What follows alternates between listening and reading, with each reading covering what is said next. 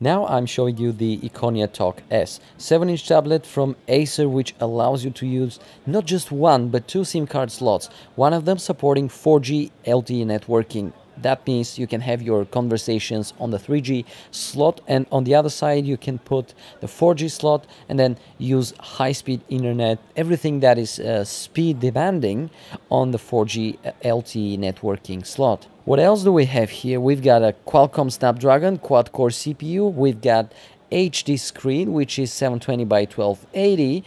Of course, that's not too much, but it has to be fine for 7-inch device. We also have very nice and narrow bezel around the screen and something really cool, zero air gap technology for the screen. We've got the IPS matrix, and with the zero air gap we have thinner screen, therefore we've got thinner tablet.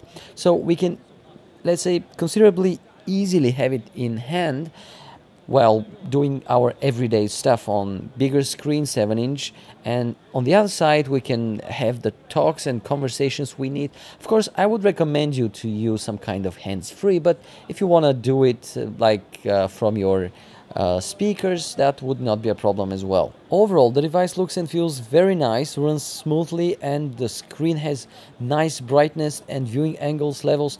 We've got absolutely pure Android here, no changes in the user interface, so I think I like that. The case is made of plastic.